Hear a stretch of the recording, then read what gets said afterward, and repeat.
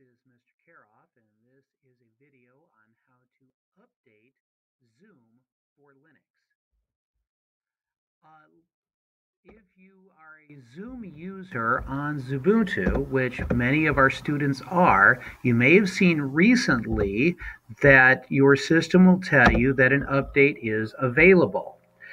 The trick is that the Zoom client for Linux will not automatically update. It does require you to download the new version and install it. But there are a couple of tricks to that because simply using the default program to do it will not recognize that a new version has been downloaded. Here's how to get around that. If you see this, click the Update Now, and it will bring you to the download page. And now that I'm on the download page, I'm going to exit out of my Zoom. So exit, because I don't want that getting in the way anymore. But I am now in the download center, Zoom client for Linux. For Linux type, you click in this box, select Ubuntu. Xubuntu is a variant of Ubuntu, so it works the same on both systems. Click the button that says Download, and it starts to go into your download folder.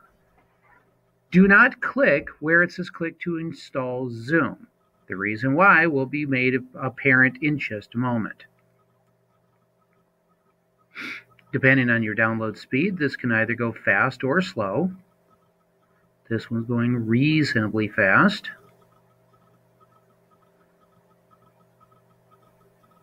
Just a little bit more.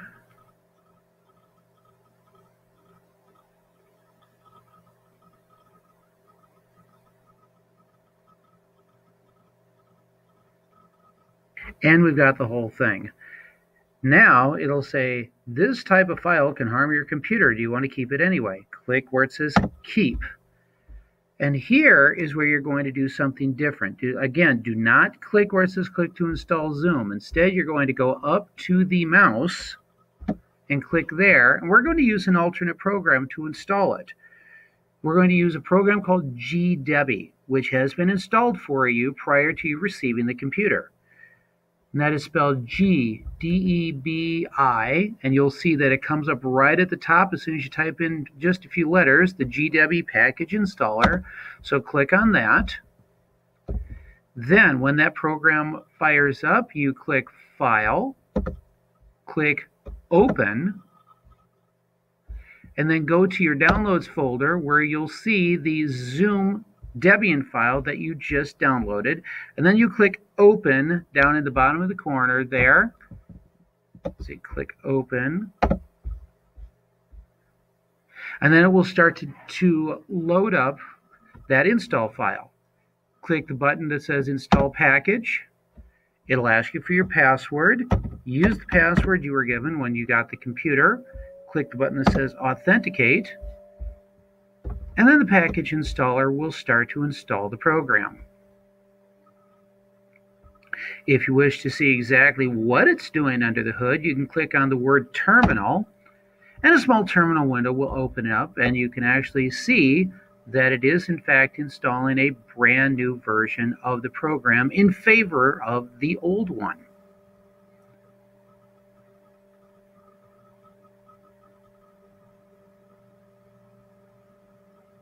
And that just takes a moment or two to run.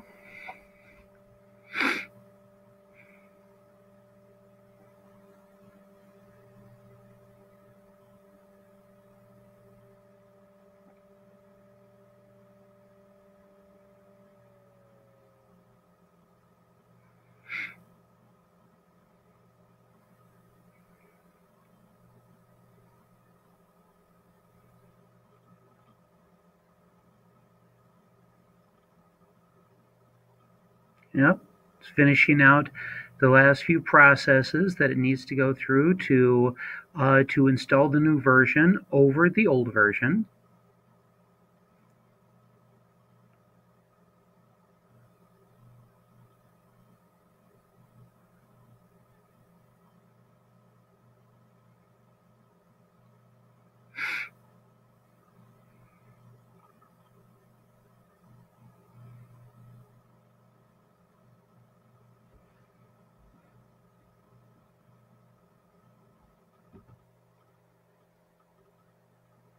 And now it says that it was installed, so I can now close this window.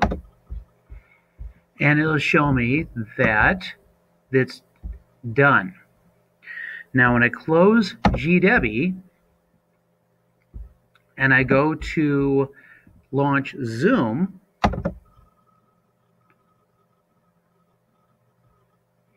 and if I take a look here at check for updates, it will show me that I am now up to date.